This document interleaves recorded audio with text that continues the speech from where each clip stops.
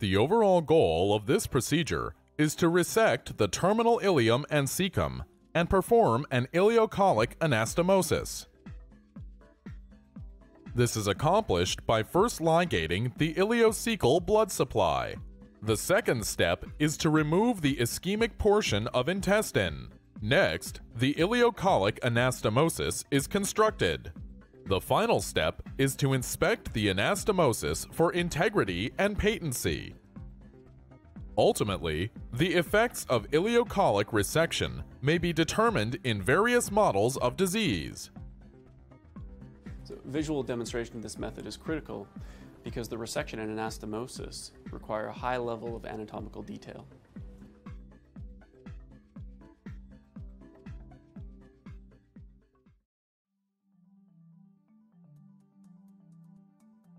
To begin, transfer animals to a new clean cage, absent of all solid food, for 24 hours. Allow free access to water and liquid diet until the time of the procedure. Autoclave all instruments required for the procedure ahead of time, and clean the operating surface and anesthetic nose cone with 70% ethanol.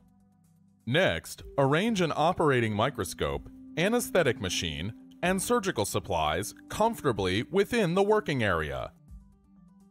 Instruments, sutures, cotton swabs, and a 10 milliliter syringe should be placed in a location that permits easy access while working. Set up an overhead heat lamp to provide warmth during the procedure and light for the operating surface. Finally, fill a 50 milliliter conical tube with